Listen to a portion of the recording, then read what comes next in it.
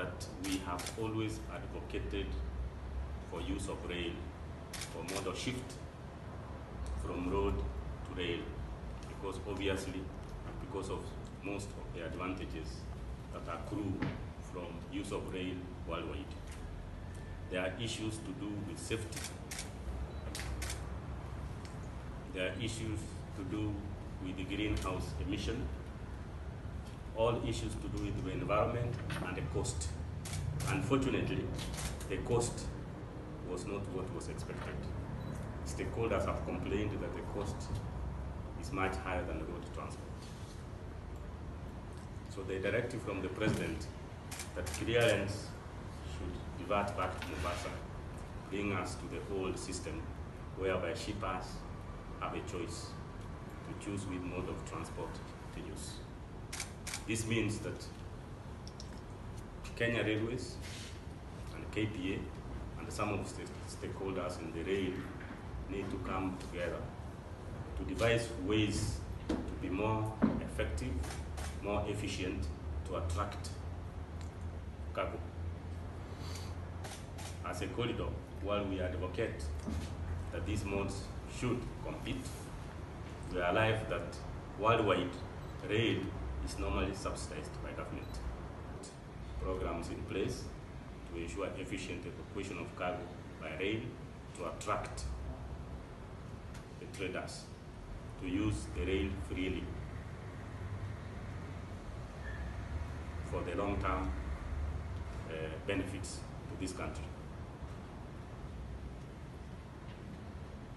We still are hopeful that with time, the efficiency that will be created by moving by rail will impact positively and therefore make importers and exporters use the rail.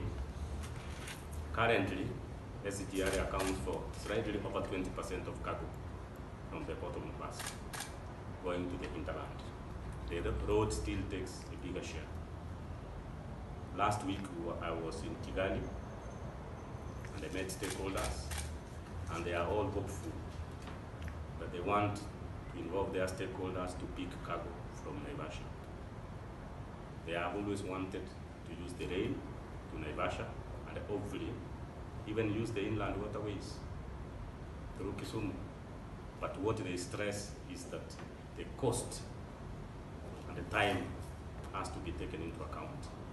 Our way bridges in Mariakani and slightly more in Athi River. With this directive, we are going to see much more increase of trucks from Mombasa. While the shippers have a choice, from the point of view of roads, it will be carrying a heavy load.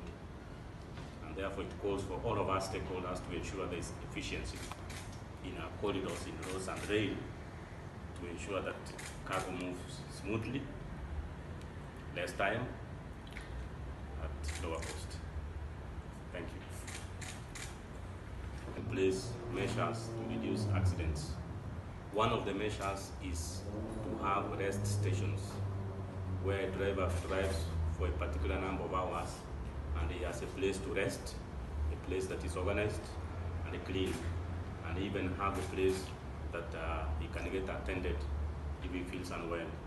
So we are promoting wellness centers in those RSS. Now, currently, apart from working with the ministry to create a task force, we have been working with a private developer in KPA, and soon the private developer will start building a model rest station at KPA. We have also done a survey of some of the rest stations that are currently along the corridor, and we have advocated to stakeholders to improve their services, to make them better and usable, which will go a long way to making drivers have a rest and therefore drive safely.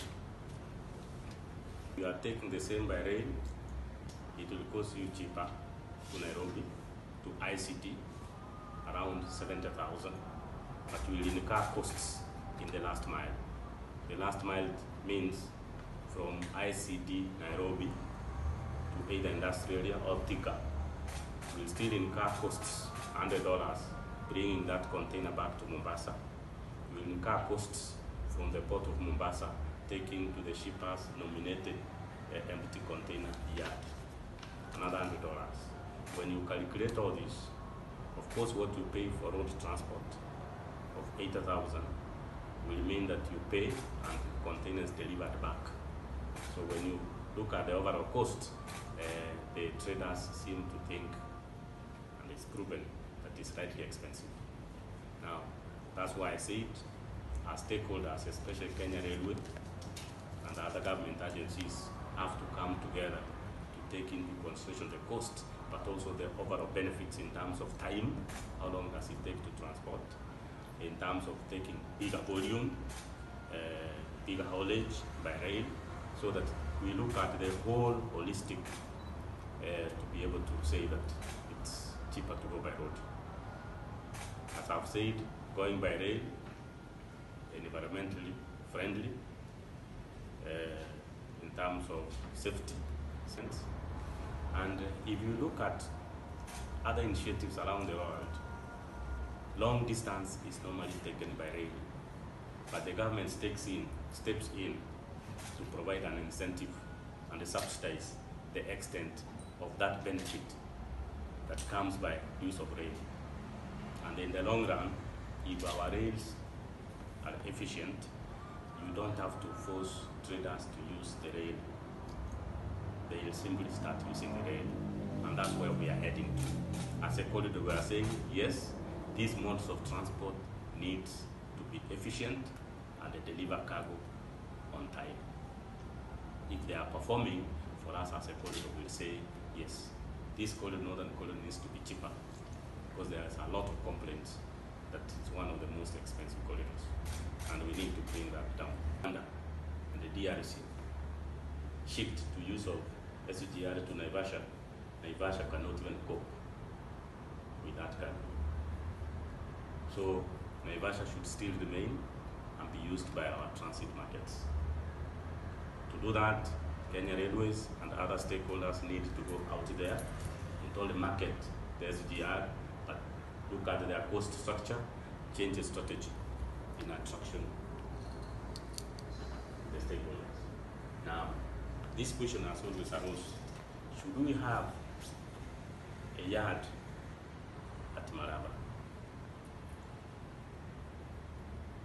The reason why this comes up is because of the congestion that is seen, sometimes going to kilometers,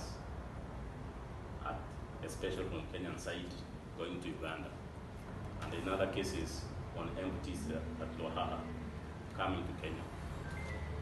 And what we have said as a corridor, can we make our border stations efficient? Can we make our border stations efficient? There is no need for cargo to leave Mombasa, go all those kilometers to go and again be put to rest at the border. If our systems are correct, crossing the border should take a maximum of half an hour. And therefore, we should be thinking on how faster we should evacuate cargo along the corridor to the destination, not to have ICDs in Malaba. Now, if our rail was working efficiently with the intermodal change of old rail, the new SGR to old rail, and therefore you want to do clearance of cargo destined for a region in Malaba, that could make sense. But cargo can come in, there is value addition, and they are exported without leaving that vicinity of the port, and it creates a lot of employment. Anything around the 100-kilometer radius to Mombasa can be a growth hub where we have industries that do value addition, and that's where the government needs to go to. And that's what the government is trying to do by using Dongukun, and we need to move much faster. There is a lot of interest in Dongukun from investors, so the government needs to move faster and create that report.